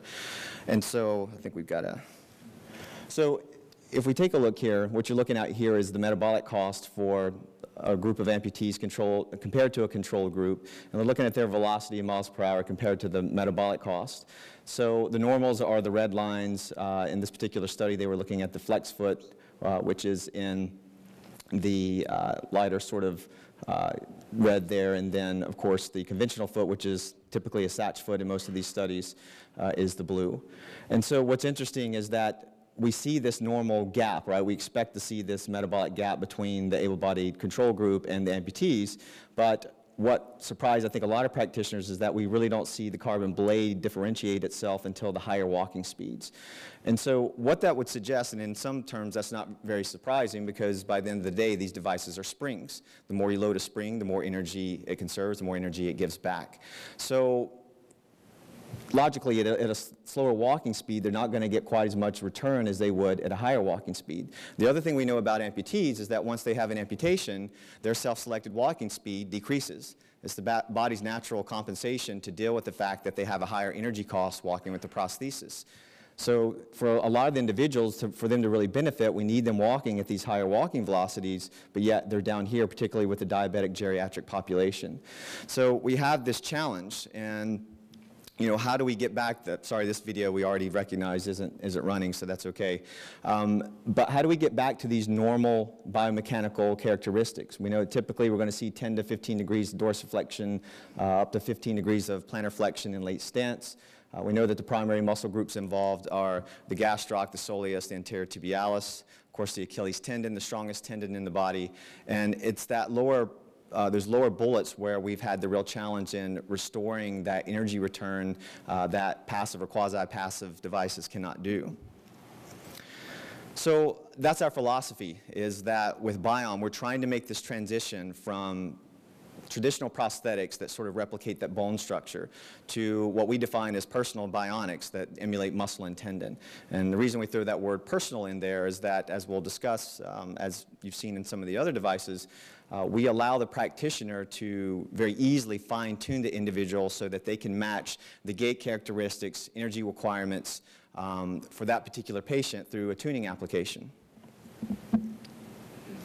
So to give you a brief overview of the technology, it's really, a lot of people are very interested to know, well, how do you produce that kind of power? Because as Jason alluded to in the CFI study, what they actually found with some of those participants was that the peak power moment with Biom was actually higher than their contralateral side or their sound side, and also higher than even compared to the able-bodied control group. That was obviously a tuning issue, which I'll speak to in a couple of slides. But a lot of people are interested, how do you produce that amount of powered response? And so it's a three-component system, and it's basically made up of a linear actuator, which you see here, an AC brushless motor, and then the third component is an elastic series spring. And so what you've got is the motor driving the linear actuator. You can kind of think it as during stance phase, the ankle is loading up, that linear actuator is loading up. At the same time, it's compressing the series spring. And so in late stance, when the microprocessor, it's reading torque throughout the step. So it's reading the relative torque about the ankle axis throughout stance. The moment that torque level drops, it has its measurement, and it knows how much power propulsion to respond with at that point. So the amount of power response is dependent upon the patient's walking velocity and the type of terrain that they're walking on. So for example, when I walk slow, I get a small amount of power. If I speed up, I get a larger amount of power. If I start to climb hills, stairs, ramps, those sorts of things, I get an even more increased amount of power. It's important to know that it reacts independently of each step. So it essentially resets. It doesn't try to follow algorithms, that sort of thing. It's looking at the torque of each step and responds independently to that with each step. Because that's important, because if we're really going to try to replicate those spinal reflexes of an able-bodied walker, that's the sort of response we have to have from a prosthetic device as well. So I mentioned before that alluded to Jason's comment about, and this even goes along to where some of their anecdotes to, well, we didn't quite see total consistency even between some of the gait characteristics and whatnot.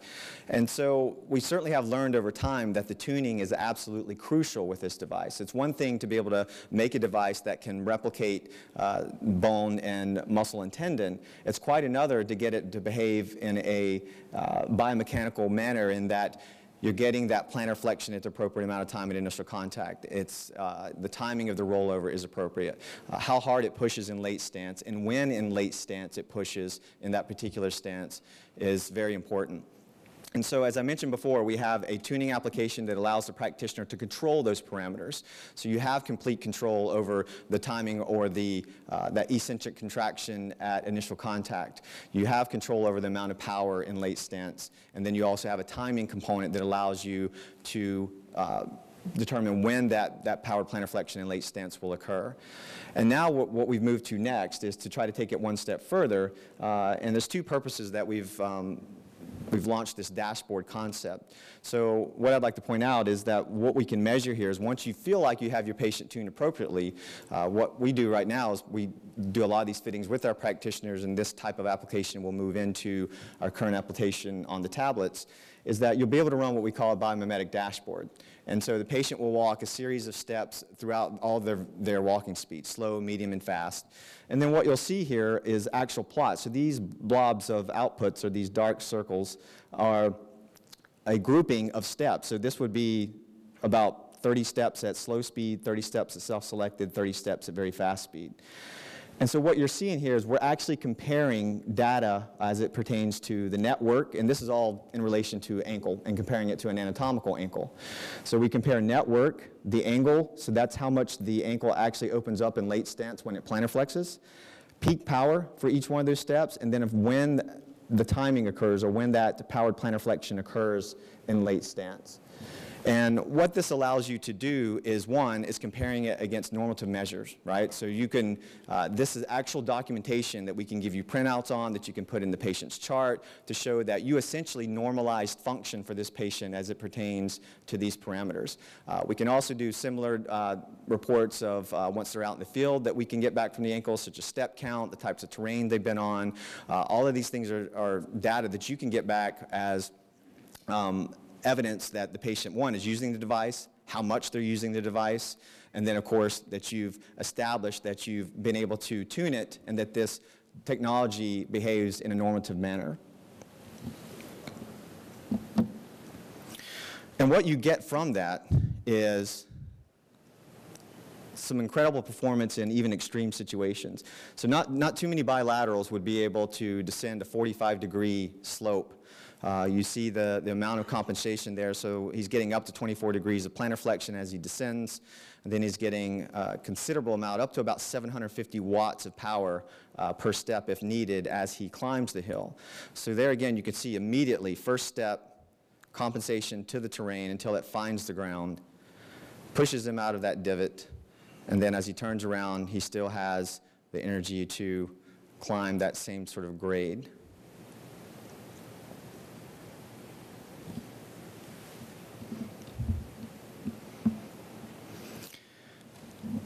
So there's several things, and leading sort of into the research and some of the data that's out there, is First, that what we've seen from, Jason alluded to the Royal Society paper that was launched.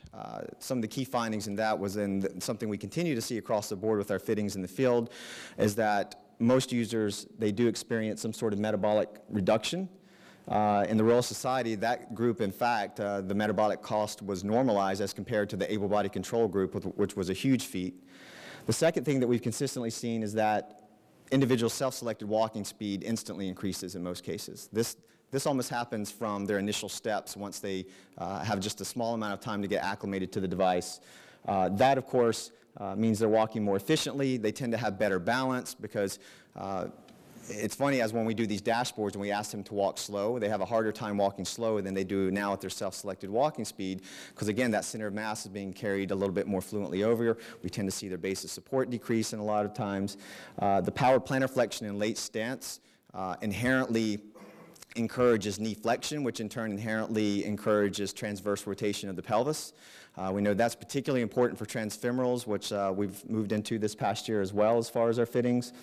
And there may also be data now, and this is an area that we're looking strongly into now, is to reduce the collision work on the contralateral knee. So the one thing, if you read that Royal Society paper, one of the other findings from that was they really focused on the transitional work when the Biom was the trailing leg and their intact side was the lead leg. Because we're storing a lot of that energy return, the lead leg is doing less work. There's potentially less forces on the knee. We know that amputees over time inherently have a higher rate of low back pain, osteoarthritis in their knee and hip, particularly their sound side knee and hip. They actually have a higher prevalence in that as compared to able-bodied walkers who may develop the same sort of comorbidity over time. And so there is a strong implication that increased power in late stance may reduce those external adduction moments about the knee. So this is just a graphic to show, this is actually from the Royal Society paper.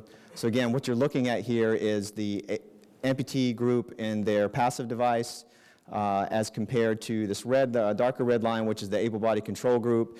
And then this lighter gray line is what you're going to see is the same amputee population after they were fit and acclimated to Biom. This was the reduction in metabolic costs that they experienced in that Royal Society publication. This was just a case series that was recently done at MIT to sort of complement that EAM discussion that I was talking about. So here we're just looking at the ground reaction forces. It's a little bit difficult to see, but this lighter, the gray graph is the amputees on their carbon device. The darker line is going to be them on Biom. So what we're seeing here when we're looking at the ground reaction force, the actual amount of pressure on their sound side when it's the leading leg, and then of course the EAM, the external adduction moment, and then this is really sort of the compelling part on each of them, especially subject 2, where you see this huge reduction on the EAM. And again, where we see variance in this area, both with metabolic cost, mechanics, gait mechanics, and the EAM, we found largely has to do with tuning. If that is really dialed in correctly, this is when you really start to see a lot of these benefits to the user. So just real quickly, a couple more slides here. User profile. So we are fitting transtibial and transfemoral users. And functional level, I would say low or moderately active lower extremity amputees. So basically, their primary function is walking every day. As Jason alluded to in his talk, we initially launched in the DoD. That was a very high level, sort of high K3, K4 type users. And now that we've started to integrate more into the VA system, we're finding that those users in the VA who represent that older population certainly are not only benefiting more from the device, but they're accepting the device with a much higher rate as well. So we feel like that's the demographic that we're going to be gravitating towards in the future. Your maximum weight is 250 pounds. Available foot size is 25 to 30. You do need 8 5/8 inches clearance to fit the device. Compliance, basically, that was kind of brought up earlier. Really only some of the concerns that some patients or practitioners may have is the fact that there is noise associated with the drive belts inside. A lot of practitioners feel this device in their hand and they get concerned about the weight. It is 5 pounds.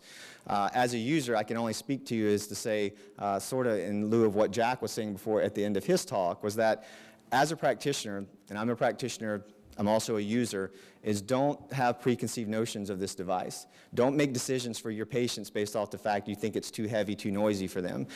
We've had tons of patients who I would have thought would have never even tried the device because of those concerns, and they wind up accepting the device because of the function that it restores for them. So we've seen this many times before, that they start to overlook some of these things based purely off of what the device does for them. Contraindications would obviously be it's not waterproof, so if they're in some sort of occupation where it puts the ankle at risk to be submerged in water, very dirty device environments, that sort of thing are obviously a concern. And of course, if you have more questions about that, come by our booth, talk to me later, and we can discuss. So to wrap things up, it is the only device that adequately replaces the lost function of muscle and tendon. Research and data shows that it's shown to normalize metabolic cost and also improving mechanics of walking gait. And it's the only device that actually compares normative parameters to the able body. So that again referring to the dashboards and how it compares to normative function of an anatomical ankle. And so I'll open it up for any questions if you guys have it. Great, thank you. All right, thanks. I want to thank you all for your patience and hanging in here. I think you'll take a lot home. Learning the features and benefits that our manufacturer representatives presented. I think that's really important to know as clinicians, and the different advantages that each microprocessor foot-ankle mechanism provides over others. But most likely, the information that you guys have gotten so far, it probably hasn't made it clear in your mind which microprocessor foot-ankle mechanism you want to use on that patient that you're thinking about, that you are evaluating next week. So, and it's a difficult topic. So my presentation comes at the end. I'm going to cut out a lot of the fluff, what little there was, and I won't make any lame jokes. So it'll go by quick. You're saying my jokes were lame? Yes. Great. So again, my name is Brian Califf. I'm a certified prosthetist with Ability Prosthetics and Orthotics. And in selecting and evaluating the most appropriate microprocessor foot-ankle mechanisms, this is really a feasible clinician approach that we're going to talk about. So I'm not a manufacturer. I'm not an institutional researcher. I manage a small clinic, and it's a very messy schedule. But I try to find the time to help learn about foot-ankle mechanisms to treat my patients most appropriately. So there's a huge need for clinicians to step up in our field and put these new technologies through the ringer. So microprocessors in all aspects of healthcare are becoming increasingly viable. We had some great new technologies presented today, and some we're familiar with. But at the same time, pressure from third-party payers and scrutiny is increasing. So those are very opposing trends. It looks a lot like a supply and demand kind of a curve. So we have a need to evaluate and document the clinical significance or the clinical benefit of the interventions that we provide. That's, the calling card of outcomes-based clinical practice.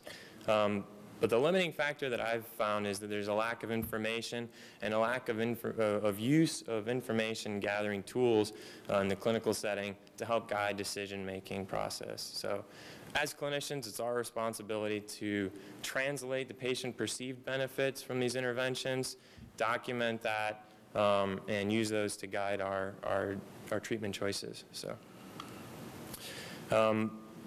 In my own practice, I'm excited to have these new technologies because I think that our patients in performance can be improved. The performance of these devices are far outweigh some of the older prosthetic foot technologies. But I think that our capabilities and our approaches as clinicians, we also need to outperform our previous selves when we encounter this level of technology. So.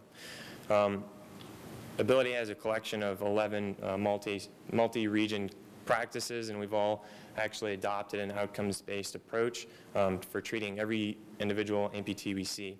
And loosely, it basically consists of 3 things.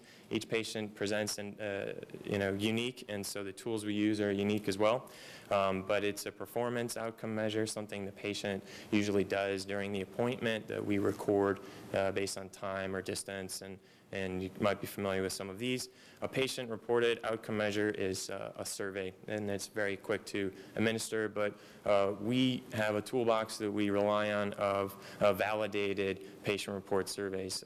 So that's important to be able to compare to normative data presented in literature. And then recently, we've gained access to instrumented gait analysis.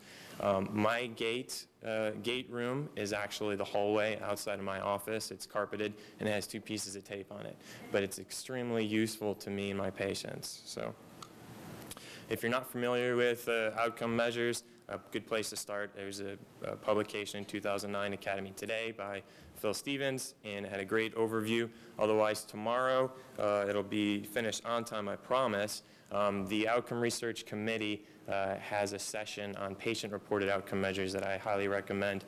And whatever I skip over today, I'll actually catch up on tomorrow at that time. So. We learned a lot about the features and benefits. I realize that we can't read this graph, but what I wanted to just show is there are some outliers and some specifications that help us eliminate choices when we're selecting patients. I know the first one I always look at is weight limit. That kind of chops out half the options for most of my patients. But you need to be familiar with those, and I think you learned a lot about them today. If I have any of those wrong, the manufacturers, I'm sure, will let me know after the presentation. But I wanted to present on two approaches that I've relied on in the past when encountering and utilizing a new foot-ankle mechanism that I'm not familiar with, that I didn't gain training on in schooling and through residency, and a patient that was really interested in them. So the first case, what's the case? It's an approach. It came to use, we had a patient, fit in Chicago, Midwest, it's really flat, but she lived half the year in San Francisco. And when she came back to us, she really complained that she was limited in her mobility. And we didn't understand that, and she showed us a picture of her home, which actually doesn't look like that. It looks like this, and her street is an extreme slope. So she was severely disabled, and her mobility was limited because of the device that we provided to her in Chicago. So we really wanted to address this. And at the time, there was 2 passive hydraulic ankle foot mechanisms on the market that we decided to trial. We ordered the trial units from the manufacturers, and we brought the patient in, scheduled her for a 2-hour appointment. This wasn't a research study. We did do a type of a protocol, but I make these lists before I see any patient, whether it's just a follow-up or I'm like to keep myself on track. So basically what we were going to do is assemble and align the feet, allow the patient to walk on even terrain and then on a ramp. And during those walking trials, we were going to capture the socket loading and compare and contrast that and try to actually learn a little bit about the alignment and dynamic features of these ankles. Then at the end of using each foot, we allowed the patient or asked the patient to fill out a survey and compare the results. So again, it didn't take a lot of time. It was really easy, and everything was readily available in our clinic. If you're not familiar with recording the loads on the socket, the unit that we used was the OrthoCare's Smart Pyramid and Compass unit, and there's some references here, and if you want, I can share the references at the end. But if you're more interested in that, it's a much lengthier discussion. But you can think about the loads on the socket, especially on the sagittal plane, is the force couple we're familiar with at heel strike or initial contact. You have posterior, proximal, anterior, distal. I mean, this is basic biomechanics. So. The survey that I was using at the time was really short, but I'll point out it just asked the patients their perceived disability and their mobility in these activities. So it took them 30 seconds to fill out. So I'm going to keep running through these. I apologize if anybody gets epileptic seizures from flashing lights. So My job in this was to try to interpret the patient's feedback and record an objective difference between the two components. So the patient described that she was more confident on the slope. She was able to walk upstairs, and in comparison, she described the flex foot type foot like walking with a leg in a bucket. So she wasn't going to go back to a traditional type flex foot type foot. My observations and observational gait analysis, I saw that the foot was flatter on the ramp, more contact with the ground, and I wouldn't describe it as a smooth motion of the foot. That's a term that bothers me, but there was an appropriate progression of the tibia from initial contact to late stance as the patient descended the ramp. So I'm going to skip through, I think, most of the or touch briefly on some of the graphics, but I actually extrapolate or export the data from the Compass unit into Excel to do a little bit more in-depth data analysis. But this is a graph of the sagittal plane torques at the bottom of the socket as the patient descended the slope. And in the cooler colors is when the patient was using the echelon foot, and in the warmer colors is when the patient was using a motion rotary hydraulic foot. So just generally you can see that the functionality and the loads in the socket, they were different. And specifically, one thing that I looked at was the rate or how fast the patient's heel moment to toe moment changed. And if I average those over several steps, I found that the motion foot, it was decreased by half. So the patient perceived that the motion foot, it felt less like she was walking in a bucket. And what we were able to record was that the rate of change in that sagittal plane torque was half. So for me, that corroborated what we were observing, what the patient was reporting. And if you took a look at the surveys, again, I'm just going to focus on what the patient perceived in her disability in walking down hills. A higher number represented a higher perceived disability, and a lower number, for instance, 0 would be like normal walking. So with the flex foot type foot, severely disabled was her perception. And then with the different feet, she was improved, and it was very clear which one we were going to decide to fit with, which was the motion foot. So that was on walking on severe slopes with a hydraulic ankle. Another approach that I've used recently was in transitioning a patient from their temporary prosthesis to a definitive prosthesis. And this specific example, the temporary prosthesis, we evaluated the patient to be a K2 level ambulator and fit them with an appropriate foot for that K level. And then when we reevaluated the patient when it was time for the definitive, we improved or increased their K level. And so I know right now in our field that K2, K3 difference is hugely important. And so this was the approach that I used to make sure and document that the tick up in component cost also came along with some benefits to the patient. So the quick approach that I use in my clinic, it was very similar. We used a performance outcome measure. We used the 10-meter timed walk test, 2 pieces of tape and a stopwatch. Then we also had access to an accelerometer. And this type of technology is a wearable sensor that's really becoming readily available because cell phones have made that a lot cheaper. And there's actually some approaches with iPhones where you basically put it on a belt on the patient and you can output the accelerometer data. So, and then I now use a patient-reported questionnaire called the PEQ-MS, or the Prosthesis Evaluation Questionnaire Mobility Scale. So, and really, this whole assessment approach took about 5 minutes with each foot. I mean, as fast as the patient could walk up and down my hallway, I was pretty much done. So a little bit about the G-Walk sensor. It is about as big as this remote, and it goes on a belt on the patient's lower back.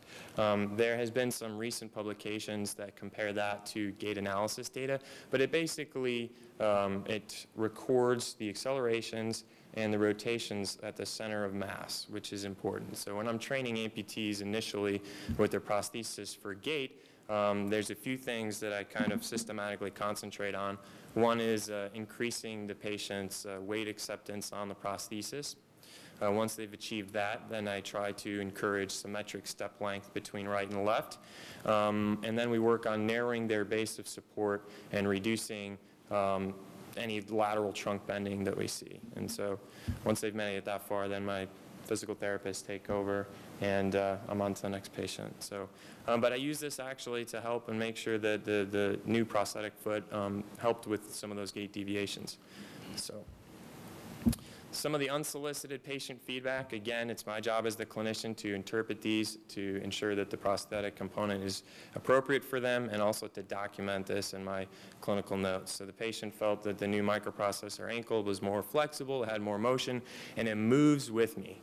And that's super, that's great, but it doesn't have a whole lot of bite in my clinical note. So even the patient's wife noticed the patient's gait was improved. So maybe she should do my gait analysis, I don't know. The old foot, he felt like it was like walking on a stiff board, and I would agree. My observational gait analysis with the old K2 type foot, the patient exhibited a heavy prosthetic side, initial contact, and it just looked painful in comparison to walking with the microprocessor ankle. So the other thing that I observed was the patient's base of support reduced with the microprocessor ankle. So maybe that, or he was just finally listening to me coaching him. I'm not sure. The next two slides are really busy, but I'm going to point out two things. In the time walk test, I actually noticed that the patient walked slower with the microprocessor ankle. And so that's fine with me. He can walk, it's a self-selected walking speed. So, but the prosthesis evaluation questionnaire, on the mobility section, in the gray are all the areas that the patient perceived improvement in his ambulatory function. And the overall score improved from a 23 to a 30. And this is what we would expect when the patient transitions from a K2 foot to K3 foot. But it took me no time to administer this and record it in the chart, because the patient filled it out in a lobby. But it has a huge impact on the quality of documentation that I have to support that difference in components. So temporal spatial parameters, these all come automatically out of the GWalk sensor. It's kind of hard to look at because there are so many numbers. But if I compare this step length between the right and the left side, I think I have it reviewed at the end, but the right-left step length symmetry improved with the microprocessor foot. So again, another thing that I'm trying to improve in my patients as they progress with their prosthesis. It also allows you to look at the acceleration of the center of mass, and this is in the coronal plane, so forward and backward, or braking and propulsion as the patient walks. With the K2 type foot, we saw much higher peaks in the red on the left graph, which show that basically the patient had to, when they're walking with that lower functioning foot, they had a lot more braking forces, and then had to actually add in more of a force to achieve that self-selected walking speed in late stance. So there was much more oscillation and change in the acceleration. So, and we saw it was much smoother, and the peak accelerations on the stance phase and on the prosthesis were lower with the microprocessor ankle. So again, some of my observational gait analysis, they were basically supported with the GWalk data and graphs. Important for me was reducing this lateral trunk bending the patient exhibited on the prosthetic side. So I observed this, and then also I was able to document it with the curves. On the left, you see this large dip in the blue section in the negative, and the peak lateral flexion on the prosthetic side was 3.3 degrees with the Avalon, and when the patient walked with the Elan, it was reduced to 2.8 degrees. So it's something I observed and something that I supported with objective data. Again, the rotation, the pelvic rotation that I'm trying to encourage when switching to the microprocessor ankle, the patient increased their total range of motion of their pelvis in the transverse plane. So, and that's a determinative gait that is one of the last ones for me to focus on, but I was glad to see it was improved with a higher functioning foot. So In summary, the information that I got from literally about 4 extra minutes of evaluation for this patient was the prosthesis evaluation questionnaire absolutely showed that the patient's mobility was improved, and we had an improvement in symmetry between step lengths, right and left side, and some of the gait deviations were reduced. So in summary, they're very feasible clinical approaches. They don't take much time, and it really doesn't take that much skill to interpret this data. We're already, or should be, experts in gait analysis and observational gait analysis, and this really improves our skill level in that. So really what we're trying to do in our practices is to use outcomes-based protocols and approaches to advance the field of prosthetics from an art form to state-of-the-art. And I think you've seen this with the advancements in our componentry, and it's time for our clinical practices to catch up. So with that, there's my references slides, and I thank you again for your patience and hanging in there. And I know it's lunchtime, so I hope you guys had, at least received some information to chew on. So.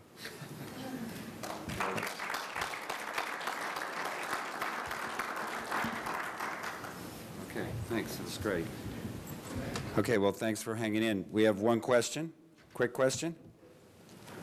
Step up to the microphone, please. If you were going to do 2 essential tests to justify going to a different K level, what would